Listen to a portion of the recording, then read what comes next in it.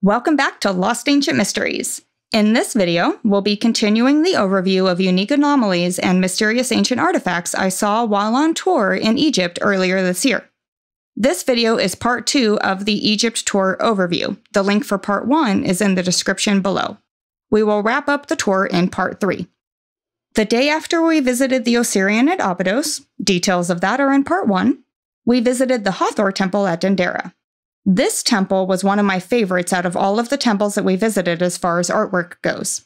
The zodiac imagery on the ceiling of the temple is beautiful, and I was very curious to see the Dendera bulbs. This image is of the Sagittarius portion of the zodiac and also a stunning depiction of the goddess Nut. This famous image that's also on the ceiling of the Hathor temple is full of symbolism, as is most of the temple. The round disc at the right side of this image, according to one of our guides, is the mirror of Hathor, and it's holding the eye of Horus, showing the sun and the moon together symbolically, which also represents the union of the divine feminine and masculine while in perfect balance. Horus is the son of Osiris and Isis, and Hathor is the wife of Horus. There are 14 figures on the steps leading up to the mirror. There is dual symbolism in that number according to our guide. They said that the 14 figures represent the 14 pieces that Osiris was cut into after being killed by Seth, which Isis then searched all of Egypt to find the 14 pieces of her partner to put him back together. The other symbolic meaning that our guide mentioned was that if you double the number 14, you get 28, which is the number of days in the lunar cycle. To see the Dendera bulbs, you have to crawl through a small tunnel, and the bulbs are at the end of one of 2 hallways beyond that tunnel. There are 3 bulbs in total. These 2 are on the right side of the hallway, and the third is directly across them on the left. There are multiple theories about what these images depict, some stating that they are actual light bulbs showing the Egyptians having electricity, and other theories that believe the imagery is entirely symbolic. Our guides leaned towards the theories on symbolism, and even then, there wasn't full consensus. The primary theory that our guides favored was that each bulb represents a trimester of pregnancy, showing symbolism for part of the soul, or the ka as the ancient Egyptians called it, coming into form as the fetus is born. The symbology that our guides explained is this. The lotus at the base of the bulb represents feminine energy. The filament, which is shown as a snake coming out of the lotus flower, represents coming into consciousness. Then the bulb encasing that consciousness is symbolizing the conception itself. And the jet pillar below the bulb is preparing the soul to come into form. The jet pillar is shown with the arms outside of the bulb in the second trimester image, holding it up from the outside of the container. And the bulb that represents the third trimester shows the arms of the jet pillar inside of the container, which our guide said symbolizes the jet pillar raising the level of consciousness of the fetus to prepare it to be born. Also, in the third trimester bulb, you see the birth process represented below it. The 2 goddesses facing each other represent duality, and that the soul is entering into our zone of duality. The seated woman is in a birthing chair representing the actual birth of the fetus itself. At the end of the third bulb, there is an anthropomorphic figure with 2 objects in its hands. Our guides explained that this is a genie, and said that it's a protector for the soul as it comes into the world. I don't have a better image of the genie figure, I am sorry. My other images that were straight on of the bulb cut off the genie. It was a very narrow hallway, and there were many of us crowded into the small space. So my image is not as great as it could be, and nobody else in the group that I have talked to since then has found a clearer image. This is just one of many theories. Our guides all had different theories, but they were mostly in line with this one, or at least represented the soul coming into consciousness. One of our other guides did have a theory, though, that resonated with the light bulb one more. He said that the lotus is often symbolized with sunlight, and the container of the bulb is holding the light that's coming out of the lotus. I believe there's dual symbolism being shown here. I think it could represent light bulbs, but also showing some symbology of how energy may have been viewed as a soul itself. And that maybe they added pregnancy symbolism since the soul comes into being through pregnancy, like electricity causing light to come into being. But that's just my theory based off of the 2 combined theories. What are your thoughts? We also visited the Ramesseum, which is the mortuary temple of Ramses II, also known as Ramses the Great, who is believed by many to be the pharaoh from the infamous Moses Exodus story, which comes from the Abrahamic religions of Christianity, Islam, and Judaism. This immense statue was intentionally knocked over by later Egyptians so that they could break it apart to reuse it in other structures or statues, according to our guide, who is a stonemason.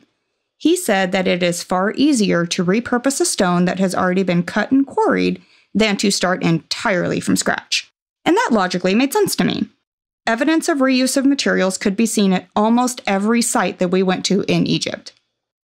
You can see evidence of the intention for reuse in the large saw mark that cuts across the statue's head in this image.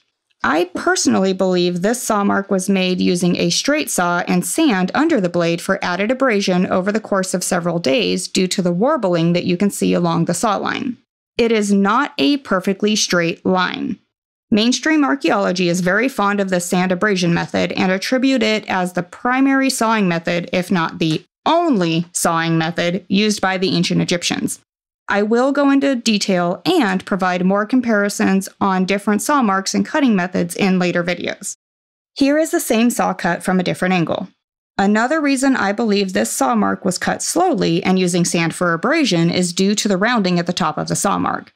Weather erosion can cause this too, but Egypt and the Sahara Desert have been arid for the last 6,000 years according to geological record.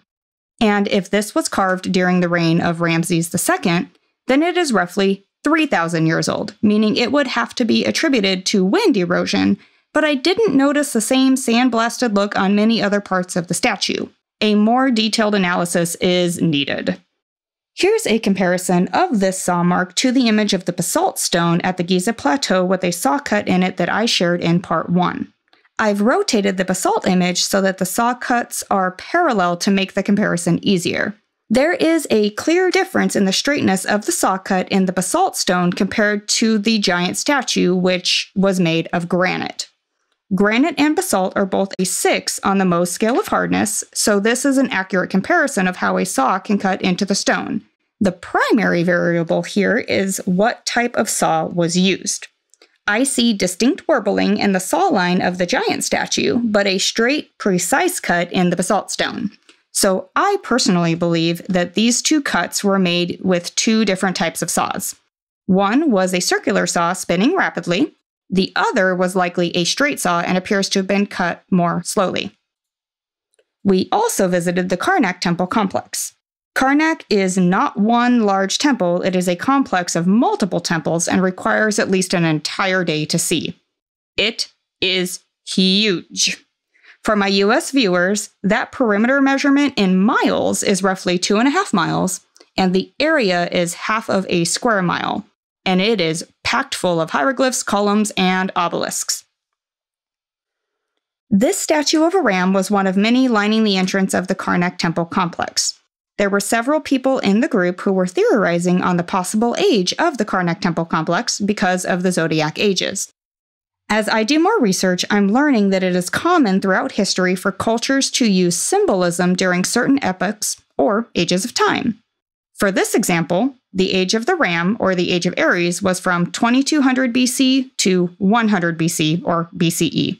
This zodiac age date range lines up perfectly with the mainstream archaeological community, which believes the construction of Karnak began just after 2000 BC. Karnak is famous for its multiple immense columns and obelisks. These columns are part of the Great Hypostyle Hall, which consists of 134 columns arranged into 16 rows with the largest columns down the center aisle. These are the larger central columns.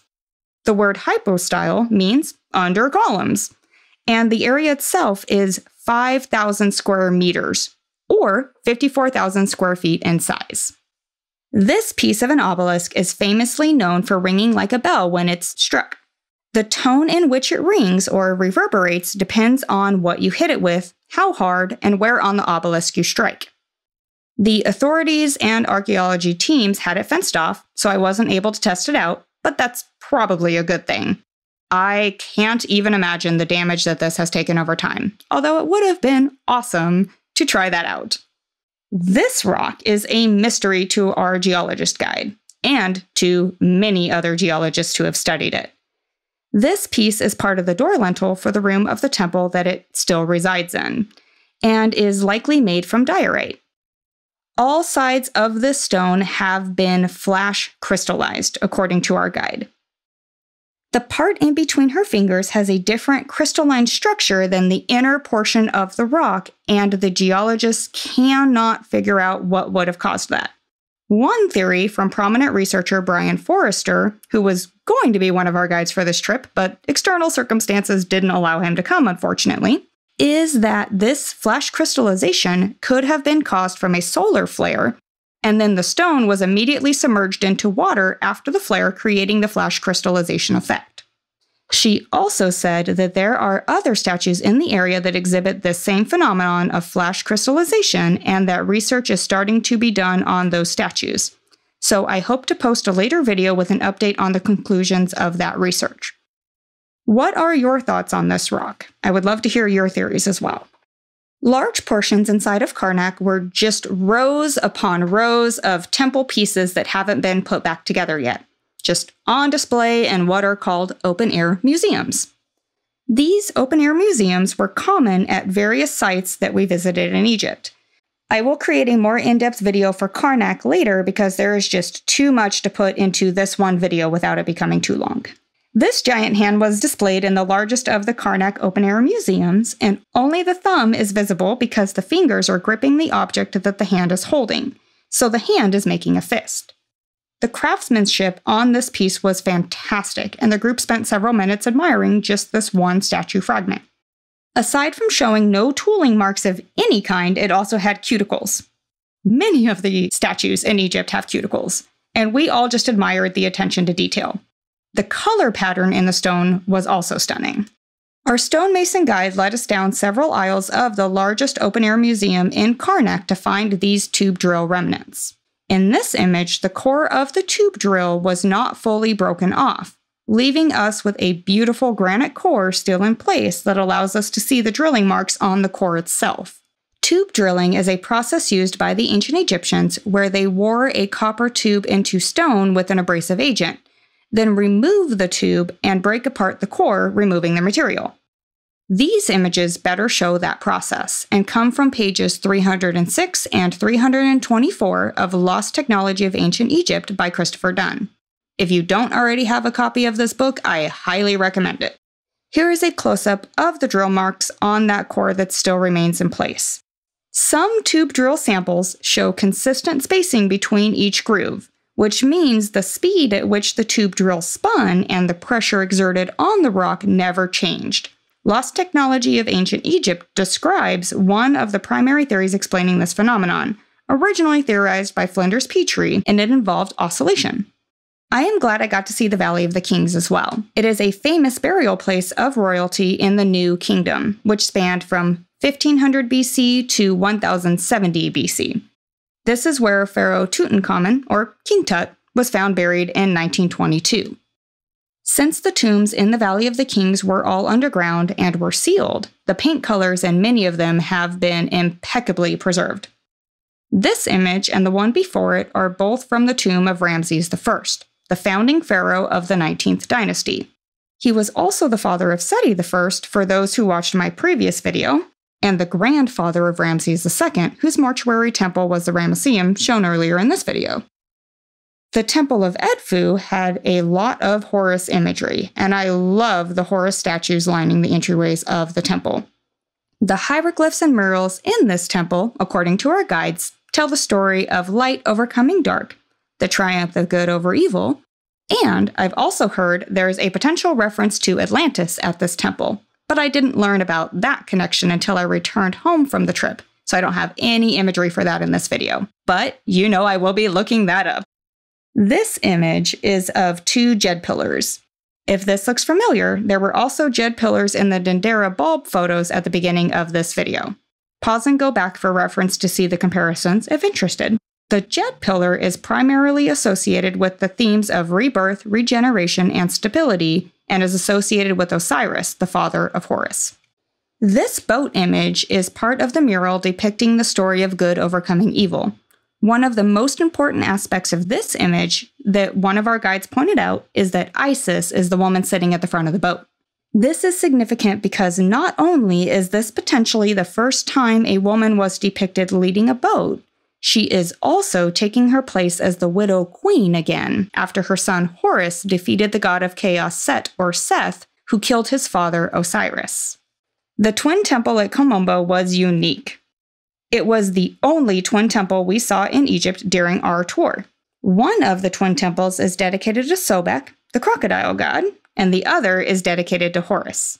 This temple is also where a birthing hieroglyph is found. The baby is blackened from touching because it is common for women to come here to pray in hopes of becoming pregnant. Seeing the mummified crocodiles in the Crocodile Museum of Ombo was also fascinating. There were multiple whole crocodile mummies lined up at the entrance and facing you when you walk in. It made for a dramatic entrance.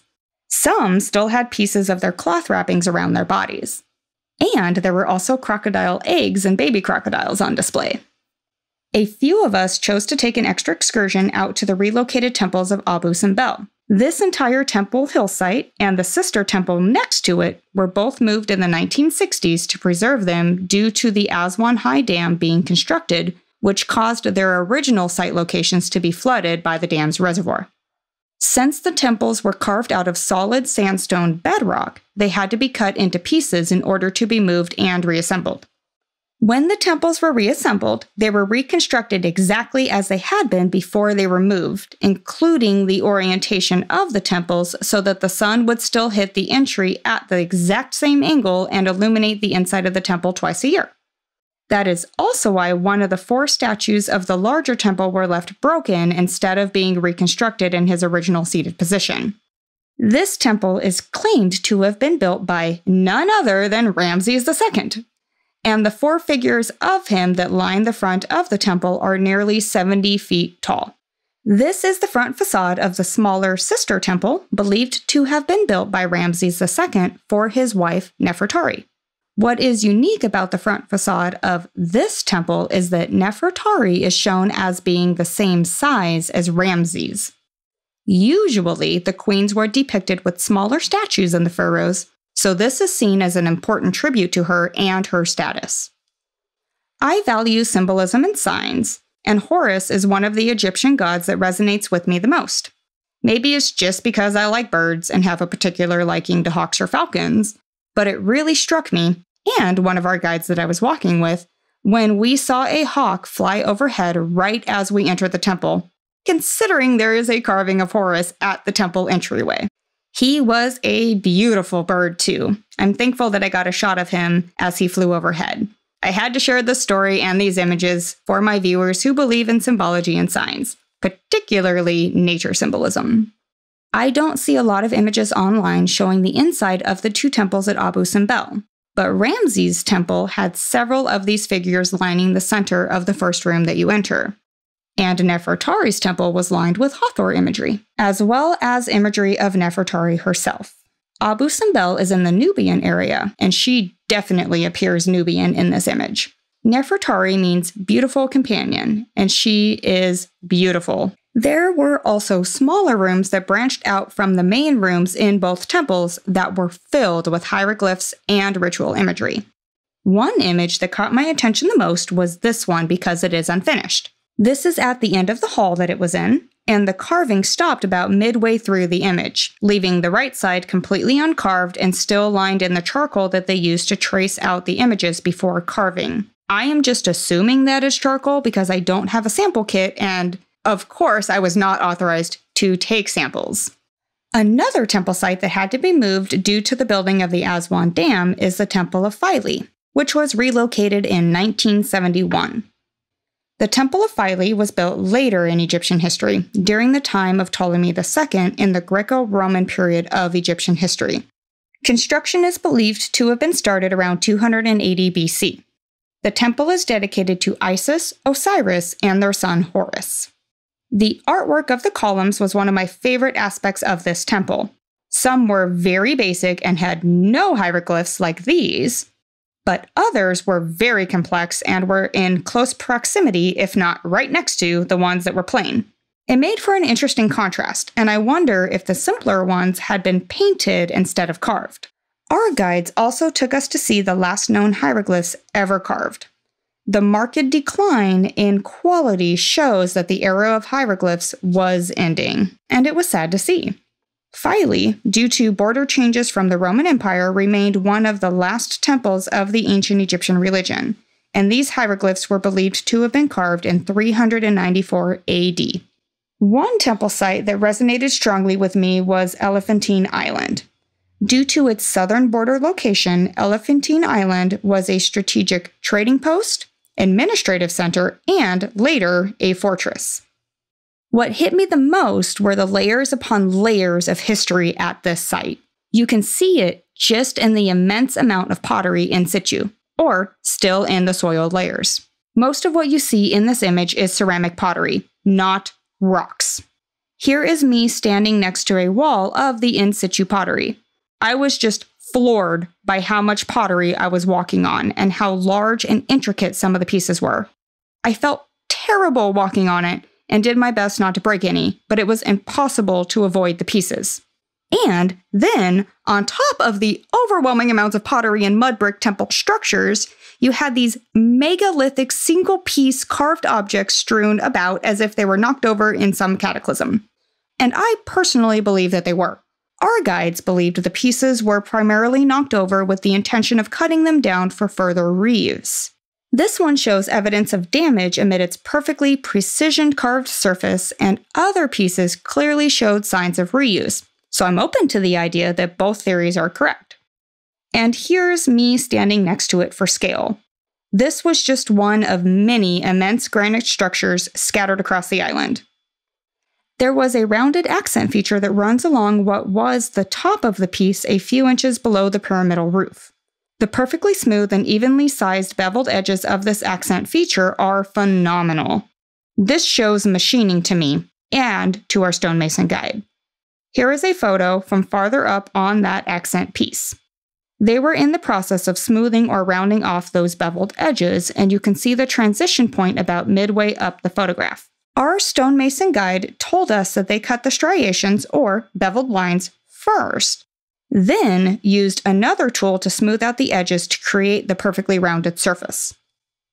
And in my next video, I'll wrap up my tour of Egypt in part 3, which will include a visit to the Aswan Quarry and the unfinished obelisk, a visit to Fayum to see the most precisely carved box found in Egypt so far, and a more extensive visit to the Giza Plateau, where I went inside the Osiris shaft, touched the Sphinx, and went inside the Great Pyramid, so stay tuned.